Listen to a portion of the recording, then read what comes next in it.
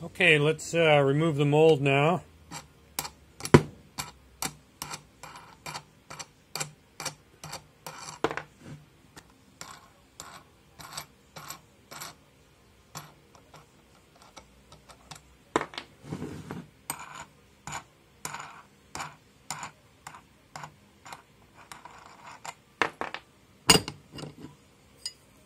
There's the top. There's the bottom. Look at that. Popped right apart. Huh.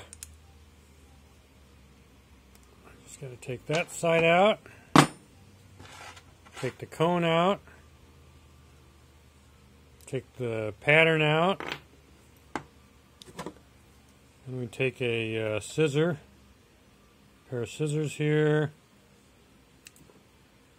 Cut the excess off.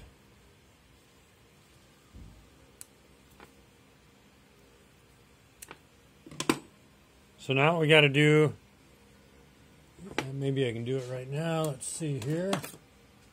We have an X-Acto blade. All we got to do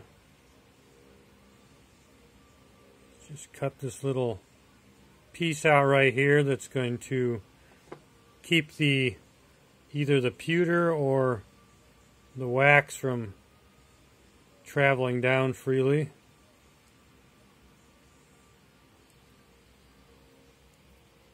Pull that off. Now we have a mold.